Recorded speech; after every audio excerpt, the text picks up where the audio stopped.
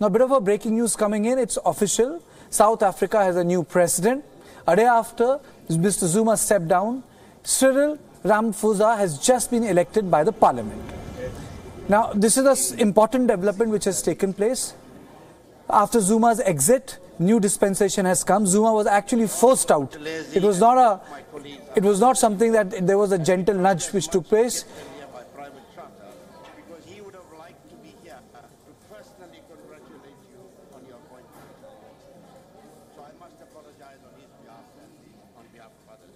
We wholeheartedly support the nomination, Mr. President. We realize that you have no magic wand to cure the ills of the past. But we trust that in the execution of your duties, you will do the right thing. You will get rid of the scourge of corruption. You will inspire hope in all South Africans and international investors. You will remove from your cabinet all those who were allegedly involved in... Let me go across to my colleague Ramesh Ramchandran from the newsroom. Ramesh, how significant is this development? And put it in the context, it's as if, even in the African regimes where democracy or the elections take place, where the leaders change, the average span goes beyond a decade. You look at Congo. Mr. Kabila replaced Mobutu, but the fact of the matter is he refuses to give in.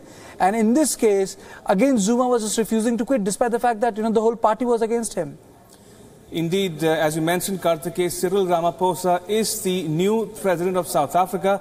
But that said, if you look at the recent history of South Africa, Jacob Zuma was completing his second consecutive term, and as per the Constitution of South Africa, a president can only have 2 consecutive terms. So in any case, he would have stepped down next year.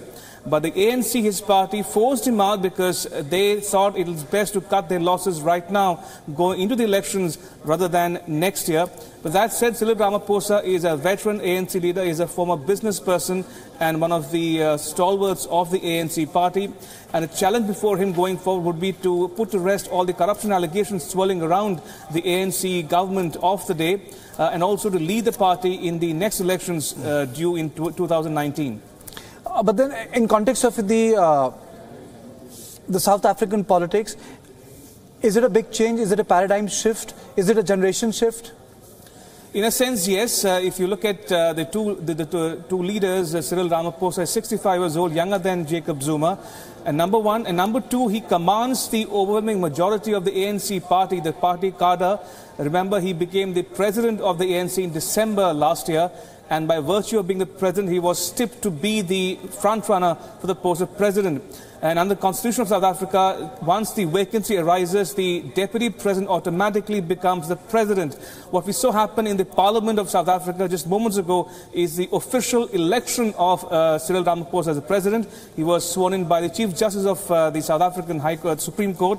And just to give viewers a flavor of what happened inside the House, Karthikeya, soon after he was elected president, the lawmakers broke out into a song which was unheard of, in recent memory, at least as far as the Chief Justice goes. He says, in a Supreme Court, one rarely hears a song, but in the Parliament of South Africa, everybody broke into a song to welcome and congratulate Cyril Ramaphosa as the new president of South Africa.